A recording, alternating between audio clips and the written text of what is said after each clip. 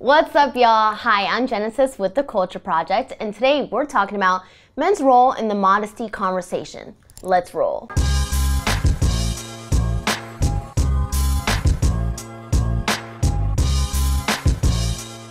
It's been said many times, why do I have to dress a certain way if guys are the ones in the wrong for seeing women as sexual objects in the first place? Shouldn't men be the ones to get their act together? I don't want to change things about myself for a guy. Now, the feisty Puerto Rican in me would say, yeah, you know what, you're totally right, down with all men. But today, I've got a bit of a different perspective. When we start off by claiming it's the men's problem for blank, that creates a divide. That creates a you versus them issue when that shouldn't even be the case in the first place.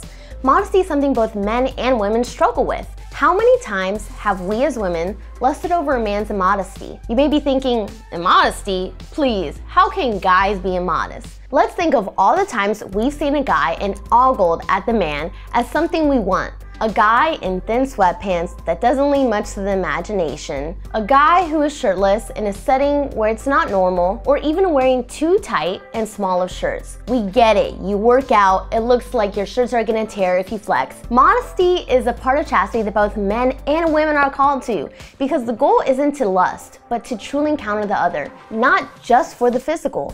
I want to be seen as me, not as some fantasy in some guy's mind. And it goes both ways. We as women need to strive to see a man as his true authentic self and not some over-sexualized version of a babe running on the beach in slow motion. It's not really about pointing fingers at who's to blame. Modesty is for everyone and is not a call to abandon looking fashionable. It's an invitation for me to dress like the boss I am while dressing in a way that commands the respect and dignity everyone deserves. Thank you guys for watching. Click here to subscribe and here to watch more videos. Peace out.